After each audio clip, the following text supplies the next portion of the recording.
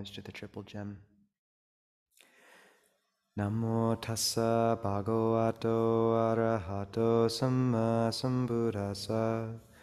Namo tassa bhagavato arahato samma sambuddhassa. Namo tassa bhagavato arahato samma sambuddhassa. Buddhang dhammang sanghang namasami. So first of all, would someone mind closing both doors to the organ? Thank you. I don't think there's any on that side, although there might be.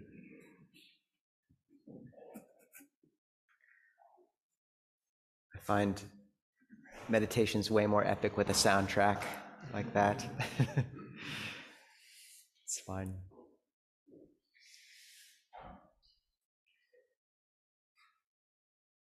When Longpo Cha was meditating, there's often karaoke in the background of in Thailand in the countryside, and he would always say, why do you think the sound's coming bothering you? Sound's just doing what it does. You're going and bothering the sound.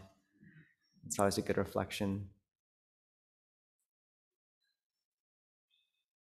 And I find often if there's a distraction in your life, or even just a sound like something like that, if you don't push away from it, but simply allow it to be doing today with the 5 precepts, the invitation to the Dhamma talk, and more. I mentioned this before, but as in modern society, we understand well that our internal inclination affects our external actions, but we've forgotten that external embodied action can deeply affect internal inclination over time. So this embodied training is ritual, and it is very much a skillful tool we use. When we bow to these statues, it's just a statue, but what we're remembering with that action is what we're orienting our lives towards the transcendent human potential, the quality of knowing, which is the Buddha, or that clear knowing, what happens, the truth, the Dhamma, and what happens when that clear knowing knows truth embodied in a human being, which is the Sangha. And part of it's that we all bow to something, whether we know it or not, and this is our making it explicit. And over time, you find that, say with the precepts, there's these simple trainings, but they have an effect on the heart over years. They're not always easy to keep. Ajahn Amaro mentions how he got a brand new little house plant his first few years at Amaravati, and it got infested with aphids. So he was very distraught for a few days until he decided to stop keeping a house plant and start keeping an aphid farm. So, and Ajahn Karunadhammo, when he was a layman, he took on the first precept to cease killing. And, he still had some aphids in his garden, but he would sort of take them and move them to another place. And the garden wasn't perfect, but it was good enough. It was good enough. Ajahn Lee has said that sila, virtue, is a metaphor for the concentrated mind. And all of these precepts aren't so much, more than anything, they're tools to make the mind bright and wieldy, so that it can see truly and become more attuned to its deepest potential. And, if you stop, say, crushing the bug as soon as you see it, over the years, and picking up spiders you find and carrying them outside. I lived with a teacher who would feed his leftover bread to the ants every afternoon after he ate his meal. And you find that over time, your heart changes too. And the spider that you formerly saw as kind of terrifying and ugly is now kind of cute. And I lived in my kuti, I had a spider in the bathroom, and in Thailand, they're about this big. But for a year, he was kind of my friend. So these things do have an effect over time. They're just tools, but they're powerful tools. And we use them as such insofar as we're comfortable.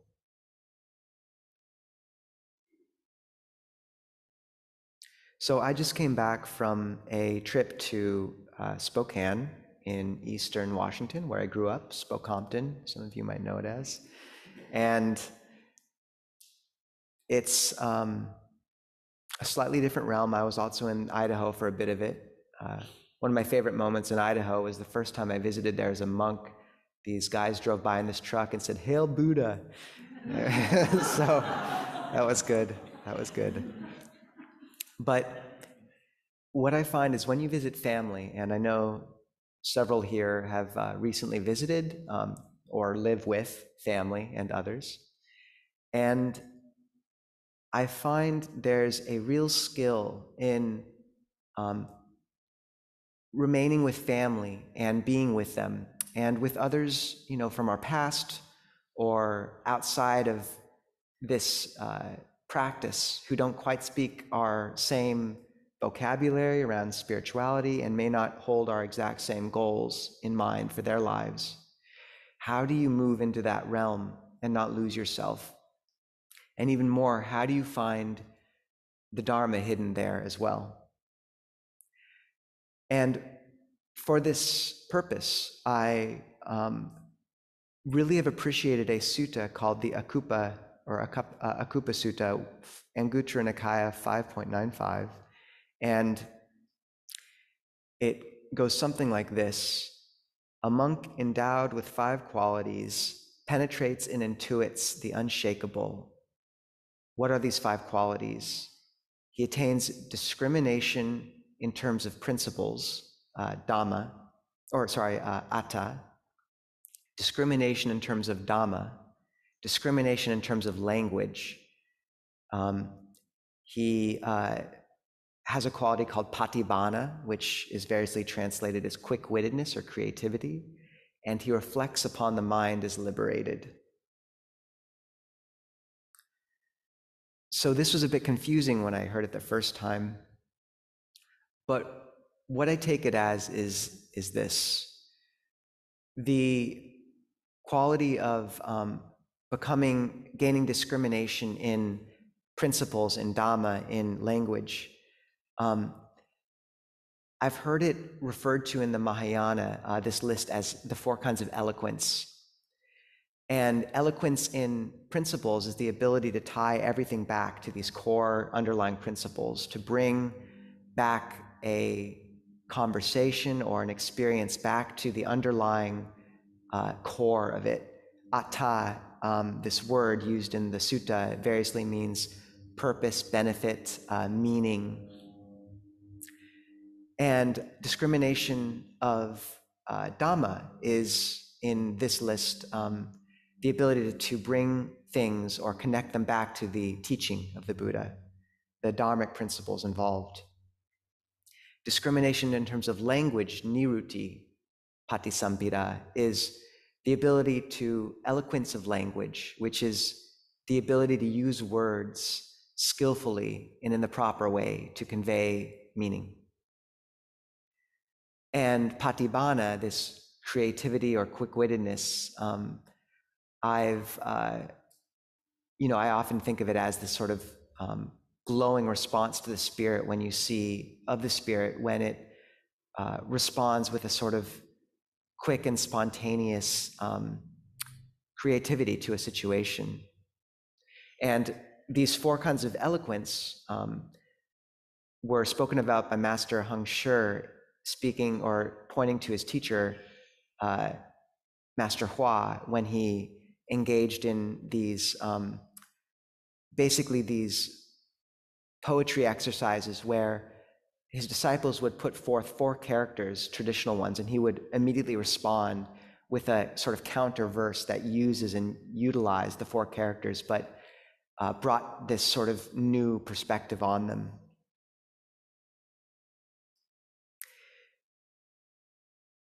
And in a sense, I see this sort of creativity, this model, as a meaningful way to approach situations and people and conversations which are very different, and in finding a skillful approach to them. So, I left my kuti last Friday, I think, and got in an Uber just in time. Someone called one for me. And the driver and I got to talking, and he was he'd used to work for the State Department and then quit because he didn't like where the administration had been going. And he was a really devout Muslim, and he was afraid to sort of speak about it for a while. But he began really talking about how one of the things he so values in Islam is they hold the text itself as sacred, which has led to less fracturing of the teaching in his view, giving this sacredness and gravity to the text and the words and the original language. And so we got to have this beautiful discussion about his faith. Similarly, I was at the lake house that my relatives own in Idaho, and they don't really know exactly what I am. They're like, I don't think you can drink rum, right? And I was like, no, I can't. But, and on some level, you'd ask, where do you meet these people? How do you speak to someone who ostensibly you're so distant from? And yet, if you look to this discrimination in terms of atta, principles, the good, the benefit, the meaning, then can you find the good, the hidden gem, and the meaning in someone, in a situation, in a conversation? Because there's always a heart of Dhamma, a thread of Dhamma hidden in a conversation if you find it. And so for these particular relatives, they're actually very devout Christians, and one, will speak with sort of Jesus on a regular basis. It's just part of her life, is talking to her sort of buddy Jesus, and it's beautiful. And the chance to steer away from all the talk about politics, about the new the new 4x4, the new whatever, and carefully steer conversation towards what's very meaningful. And I feel as if this aspect of these 4 discriminations requires a deep listening, because you have to find that thread in someone. Where is the meaning for them? Where's their heart? Because everyone has this in them. And how do you find it and touch it? And then once you do manage to kind of touch this good, this hidden gem in the situation that you might have missed, if you listen for it carefully, this is where I think you enter into the conversation with the following 2 patisambhida carefully. And that is discrimination in terms of Dhamma and discrimination in terms of language. Which is to say that once you've found this core principle in someone, say their faith, what's held them through the death of loved ones, divorces, can you speak about your own experience, the Buddhist teachings a bit? Can you connect it in a way that's not heavy-handed? And can you do that? This is Dhamma Patisampida, discrimination, eloquence in terms of Dhamma. But can you do that using Niruti Patisambhida, discrimination, eloquence of language? That is to say, can you speak their language when you do it? So when you enter into after you've found the good, the atta, the benefit, can you then approach it adapting your own articulation using Niruti, language, eloquence, but also holding your center and remembering the Dhamma, the core of what you hope to bring to the conversation, Dhamma Patisambhida, discrimination, eloquence of Dhamma. And if we can do this, it opens up the world. Ajahn Kovil and I were walking to the ferry this morning, and some woman stopped in her car and just, she was like, "Can I give you 2 a ride? I feel like passing like a monk on crutches is the worst thing I could possibly do." Like, that's what'd she say? That's the direct road to hell in this life. And in some rare way, I now embody two of the heavenly messengers, sickness and the monk. So I'm missing old age and death, but I'll get there. And truly, this road we're on leads either to heaven or hell. And it's the same, on the surface, it's the same road. It's the same day-to-day existence, largely, the same life. But what is that difference of noticing the messenger on the side of the road, of taking the time to stop and really listen to what the world is trying to tell you, to show you what treasure it's given you? I came back to Seattle 2 days ago late at night, and I was in the Fauntleroy ferry terminal at like 10:30 p.m. because my plane got in quite late, and then there was a Mariners game, and getting out of the Link tram in the middle of a Mariners game is, my God. But there was one guy looked a bit down and tired, just sitting there with sort of a can in his hand and of sort of some soft drink, and just with his eyes closed. And as we walked to the ferry together, I said, "Were you?"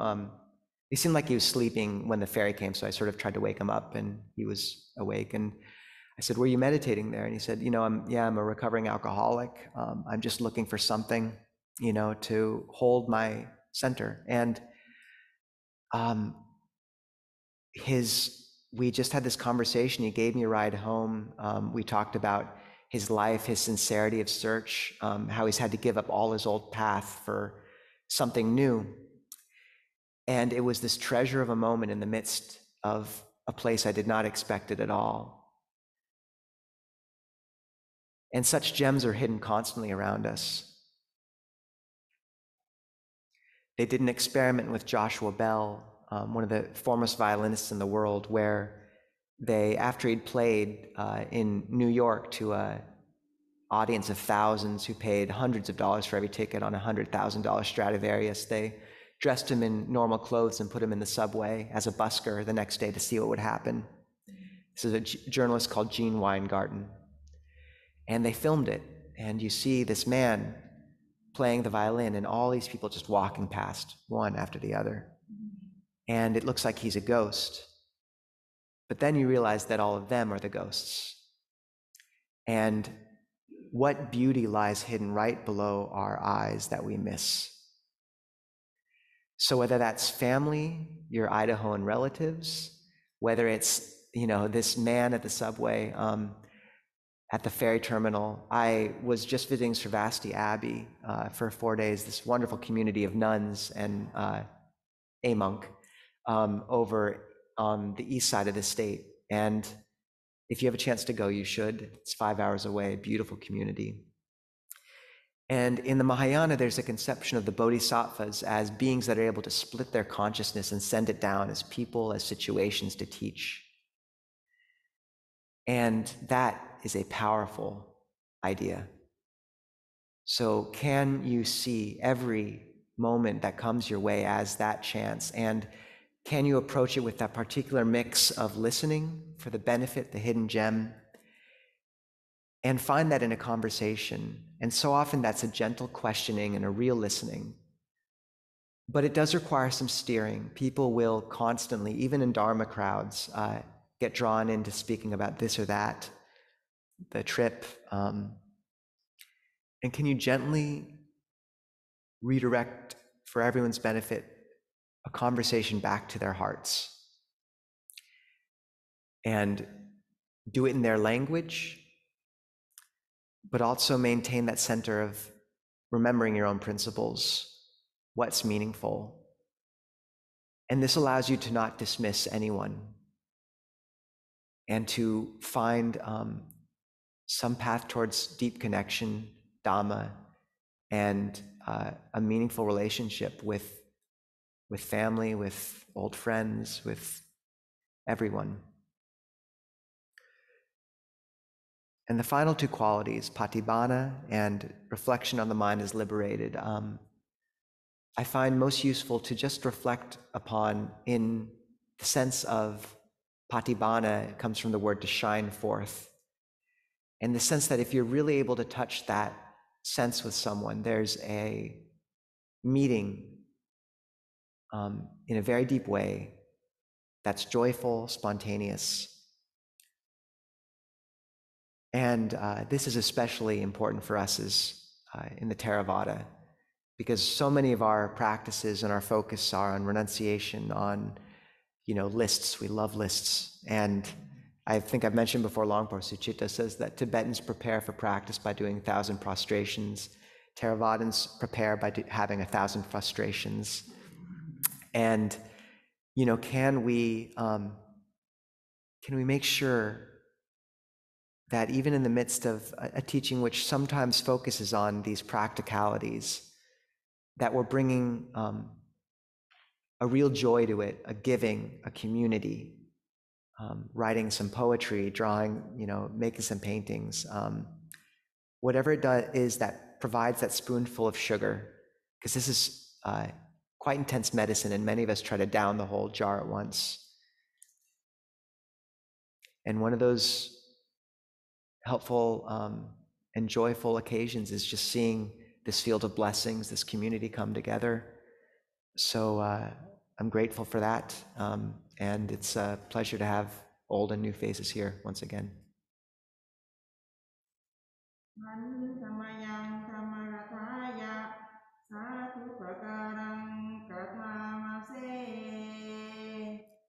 Sadhu, sadhu, sadhu, anumodami. We decided we start to make our talks a little shorter. So this gives us more time for questions and answers. So if people have things they'd like to bring up or speak about, we can do it. And with this new setup, will people sit in that chair? You will sit in that chair. And you will be recorded. I'm sorry, but please know it's for benefit of everyone, and we're really trying to break down that barrier between the online participants and the people in here in present. So yeah, for those who are brave enough to set out, it'll be appreciated for all. Judith.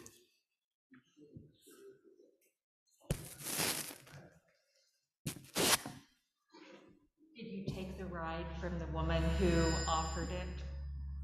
Thank who you for said the road to hell would be to not offer a ride to two monks, one on crutches? Yeah, I'm not, if you've ever passed a monk on crutches, I'm sure you're not, necessarily bound for any bad destination. No, I didn't take it. I actually have to refuse many rides every day. So many people are kind. We were literally like 100 feet from the ferry terminal, so it was really sweet, but yeah, thanks, Judith.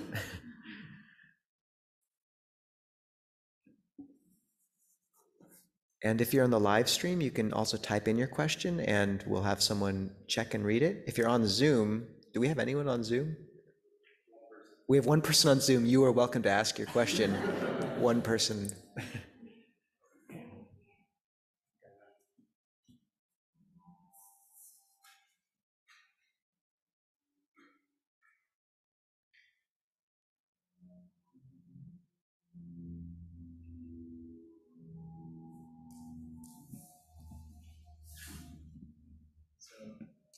I was reading Ajahn.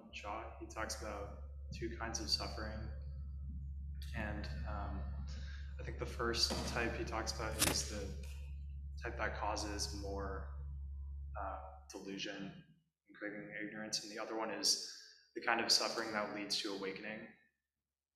And I was wondering if you could just talk a little bit about, the suffering that we have to endure to uproot the defilements of the mind, and what that process has been like for either of you.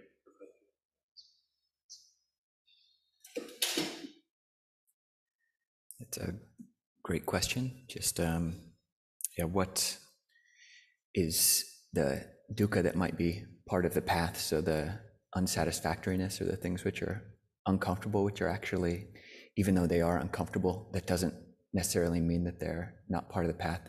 in that quote that you had is not just from Ajahn Chah, but it also occurs in the Pali Canon, that two types of suffering, one which leads to more suffering and one which leads to search. So like searching for an end of suffering. And I think for any bad habit that we have, breaking a habit is difficult almost inherently. And if we're deciding that we want to experiment, people bring up the precepts here, and we say, oh, that might be a good idea. If we're not used to keeping precepts, if we're used to lying or used to using intoxicants or whatnot, then breaking that or doing something different can take some time and be a bit uncomfortable. But if you have it clear in your mind that why you're doing something, if you've got a higher purpose, then you can see that you can endure through any discomfort that might come from doing something which is you're not yet used to. And this comes with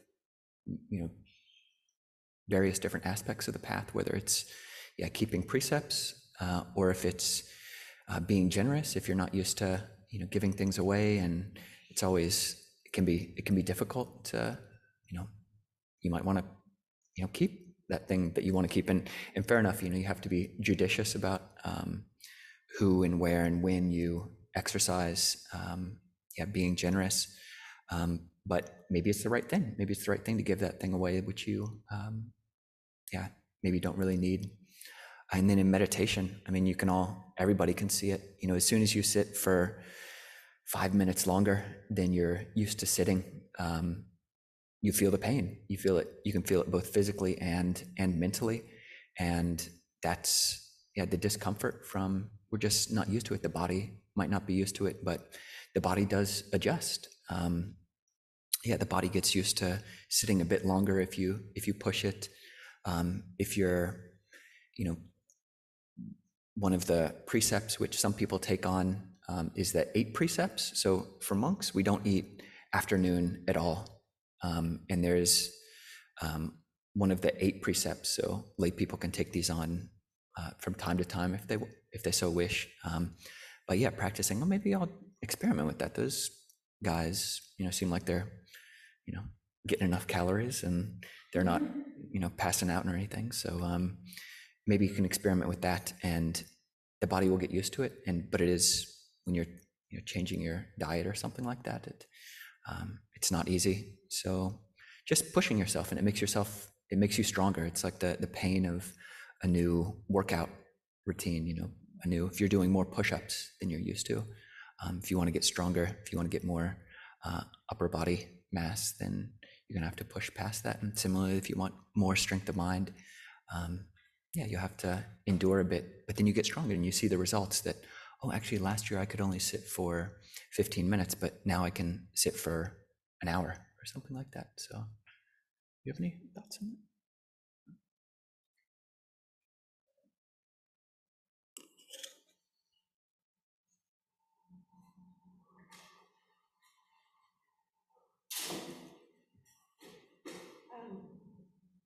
First of all, thank you so much for laying out some specifics on things that are tending to be wholesome, interacting with family in a wholesome way, looking for that. It's very helpful.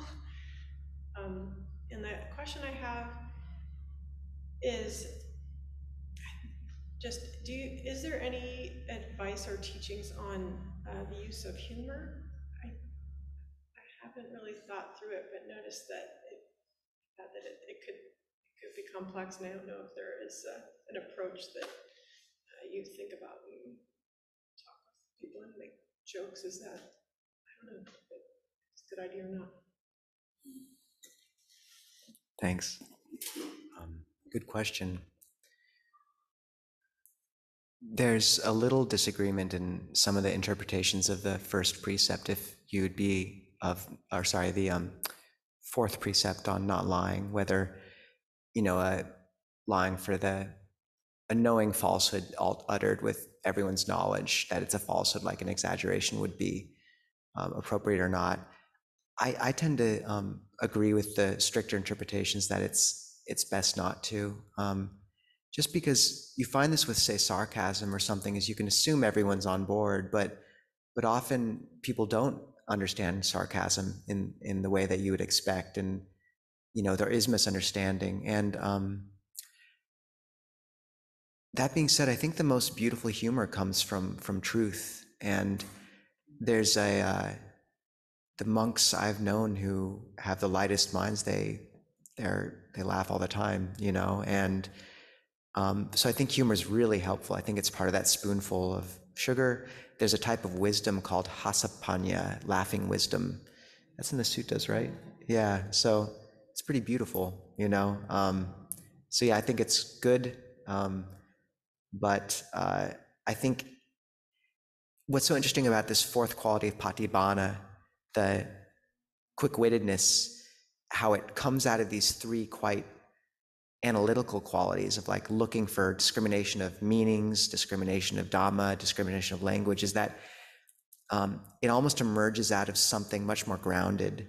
And I find the humor like that really works for me. It's like you don't have to go in. I appreciate this so much about the Buddhist teaching. I've been to some other events, religious events of other denominations where there's a lot of like, you got to get everyone going right from the get-go. And I love how the Buddha let us center, come to something really meaningful. And then you find that this quality of patibana, this laughing wisdom just comes up and it's right there. So that's my sense. Yeah, I mean, there are lots of different types of humor. And yeah, that fourth precept, as we chanted it here, is I'll refrain from from false and harmful speech.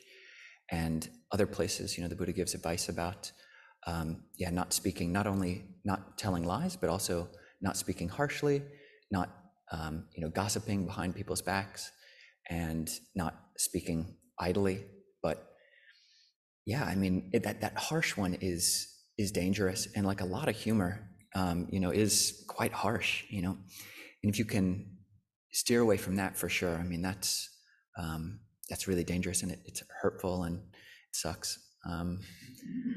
But I mean, one realm, is just stories. Like you've got these Jataka stories, which are, kind of sub-canonical, like the Buddha gave poems, but then later generations kind of filled them out. So you've got this, 550 or so stories, which are kind of framed as being previous lives of the Buddha, but a lot of them are pretty fantastical, and you could just read them as stories. And some of those are hilarious. Like there's one of this king who like employs this guy who's really good at flicking like things, through like flicking like pebbles, through leaves in the forest, and then he employs him to come into the palace, and then to hide behind this curtain while the king sits over there next to his minister who talks too much. And he says, okay, hide behind this curtain, and here's a big bucket full of donkey poo, I believe, or maybe, so like every time the minister opens his mouth, flick a piece of donkey poo, into the minister's mouth. And then when the bucket's empty, just shake the curtain and I'll come out, and the king is talking to him, and the guy's flicking, totally like empties the bucket, and then yanks on the curtain, and the king says, "Got ya, minister. I mean, you talk so much that we just emptied a pot full of donkey poo into your mouth, And is that a real story? I mean, did that really happen? It's kind of hard to believe, but some of these stories are hilarious. So there's definitely a long tradition of Buddhist humor. Ajahn Jeff has a book called The Buddha Smiles, about humor that you find in the Pali Canon, which is kind of understated, but as Nisabho pointed out, if you ever YouTube Ajahn Chah, you'll just see the brightness of his face, and it's almost like, I mean, he could be funny, he could be hilarious. Ajahn Pasno said he was the funniest person he's ever met, but it's almost like he kind of just he's almost radiating this hasapanya, this kind of laughing or laughing wisdom that he almost doesn't have to say anything, and is just shining it. So yeah, great question, and a good thing for all of us to figure out.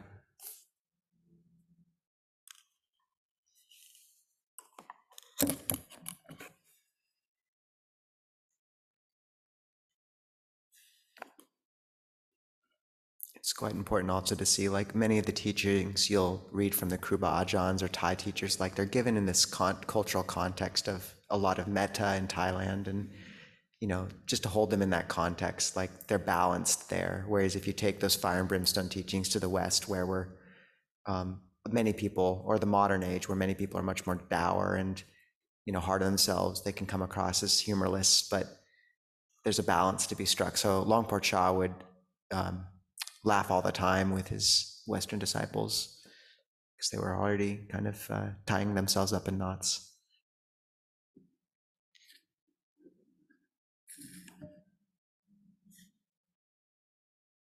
We have a question from YouTube. Please provide some words of wisdom to encourage me for my upcoming trip. I'm going alone to Nepal for the first time. The friend who was going with me canceled, and now I'm a little nervous.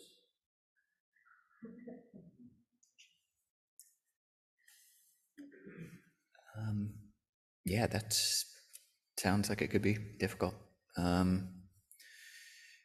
mean, Nepal is, the place where the Buddha was born. Lumbini is in Nepal. So, I mean, you can always tie in, Buddhist holy site into your visit. But doing anything. I mean, one chant which we sometimes do is called the highest blessings, and it starts off: avoiding those of foolish ways, associating with the wise, honoring those worthy of honor. These are the highest blessings. And then the next one is living in places of suitable kinds, pati rupa desa. So,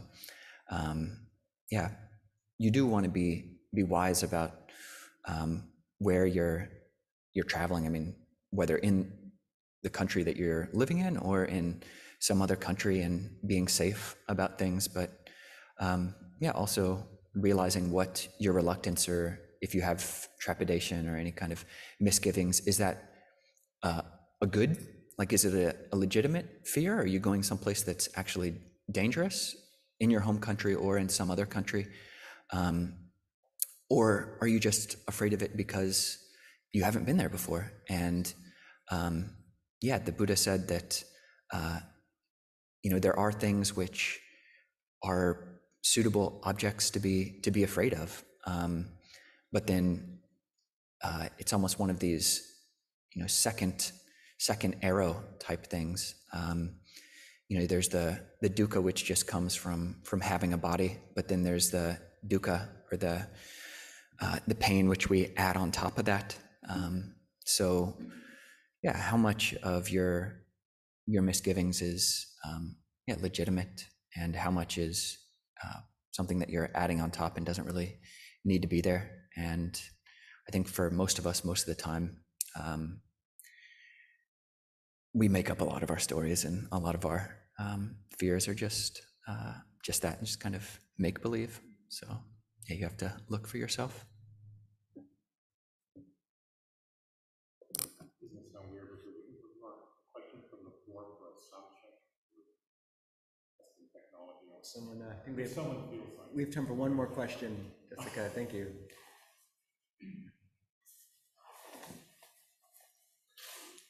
I've been wondering, in order to uphold the 5 precepts, does a person need to be a vegetarian?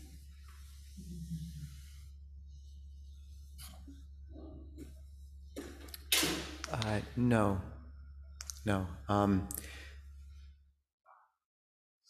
In Buddhist conception, there's a particular scarring of the heart from actually the act of personally killing something. Like it's almost, it's a particular tearing and karmic burden. And so the precept is against that, actually directly taking the life of a being. Um, the Buddha, for example, didn't prohibit his monastics from accepting or eating meat unless it was killed directly for them, or and they couldn't ask for it to be killed for them. And I think much of that was because he knew that for the Sangha to move into some areas of the world, like Tibet or fishing villages, it's just what people were eating, and it was more valuable for the Sangha to be able to be in those areas, and spread the teaching, and for that to be viable, then they had to be able to accept meat as well.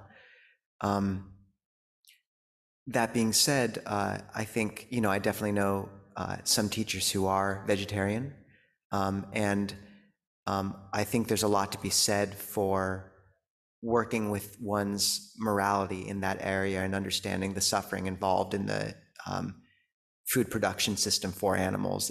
It's very, very brutal, factory farming. And yeah, I think it should be encouraged, vegetarianism. And one relevant point to mention here is the reason the 5 precepts are somewhat narrow and very specific, like actually taking the life of a living being personally, is because the broader they get, the more there's exceptions where you need to kind of make them a little more vague. For example, in some traditions, the admonition against intoxicants is also expanded to include entertainment, which is a really useful recollection. But the reason it's not part of the precept is it can be, there's times, when it's more okay to watch a movie with your family or something, say you're visiting them. But the 5 precepts are specific because they are things that really are, you can hold with almost complete purity. And there's a power to that. So with the not lying, it takes skill, like you have to learn how to be able to speak without lying, but there's a real power in being in a relationship and your partner being able to know that they can ask you, like, did you cheat on me? And you can say no. And that's it. They know it's done. So all to say that, the precepts are very core specific tenets for a reason. And I think there's great benefit in looking at expanding that scope as much as you can to encompass and refine the other aspects of your life, and certainly how you get your food and what you eat. And vegetarianism or veganism would be one such realm you could approach that way. Does that sort of, okay.